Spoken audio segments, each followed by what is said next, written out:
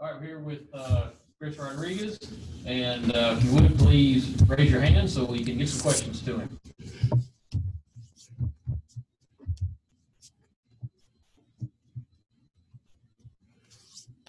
First question is Gary Graves. Go ahead, Gary. Hey, Chris. Eddie was just saying that you're running angry, last year, and that's carried over to this year. I guess what's kind of spurred that for you, and how much do you feel like you've improved, from last season to this season? Well, it comes from that's always been my type of running style or whatever, and from last year, I feel like I improved a little bit.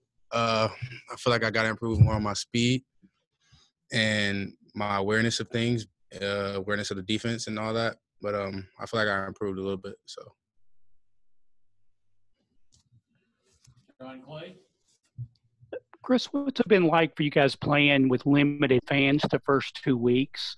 And are you a guy that gets energy off the fans? And is it harder to do that with not the big crowds that you're used to? I feel like every team always gets energy from the fans, no matter if it's half the stadium or a full stadium. That's where you build momentum. You make a big play, the fans go crazy, and obviously everybody feeds off of that. Hey, Nick Roush. Could you had 17 carries, the most of your career so far. Could you feel it the next day? Oh yeah, I felt it, but we always have a 24-hour clock in our head where eventually everything has to restart, no matter if it's a win or a lose or anything. Like, my body was hurting, but I'm back. I'm good. I think more importantly, could you feel it during the game, or are you one of those guys where you'll take whatever carries they'll give you? Yeah, I just take what they give me. My number called. It's time for me to step up to the plate. I'm good. John Hill. Chris, building off that a little bit, with Cavassier out, do you anticipate you and AJ taking on a larger role? And then also, what have you seen from Jatan and Travis, to those guys if they need to contribute? Yeah, of course, because, Smoke's out. He was probably the next backup, but, we all have our roles or whatever. Jatan and Travis, they've been working their butts off every day since the season started.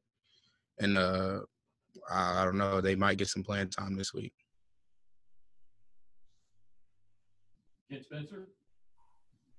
Yeah, Chris, if Eddie pretty much just leans on you and AJ, that will mean more carries for you in the long run. Do you feel like that maybe because you're a bigger back who can move and punish some defenses, do you think that will help you and help this offense for you guys to be able to get a few more touches?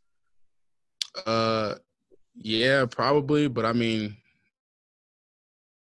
back in our room can do just about as much as everybody else can.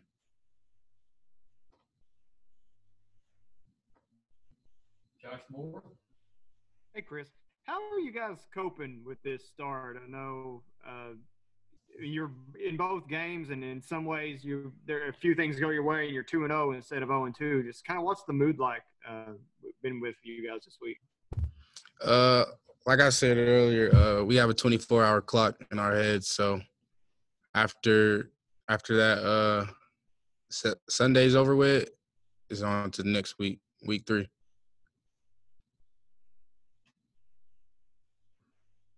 Jeff Drummond.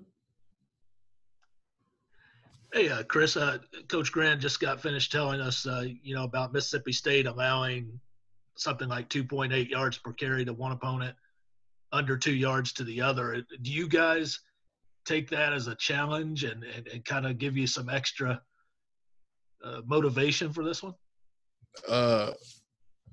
Well, all I got to say about that is Mississippi State, they do what they do. We got a game plan, and we're going to go execute.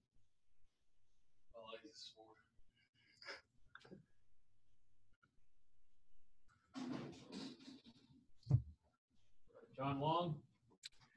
Hey, Chris, when AJ broke off that big run at the very beginning and then started his premature celebration, what do you think was going on with that? Have you and he talked about that? You know, that's the 24-hour clock. We're moved on from that. I spoke to AJ. He spoke to media or whatever. But 24-hour clock, that's over with. So there wasn't anything planned ahead of time about some sort of celebration? No.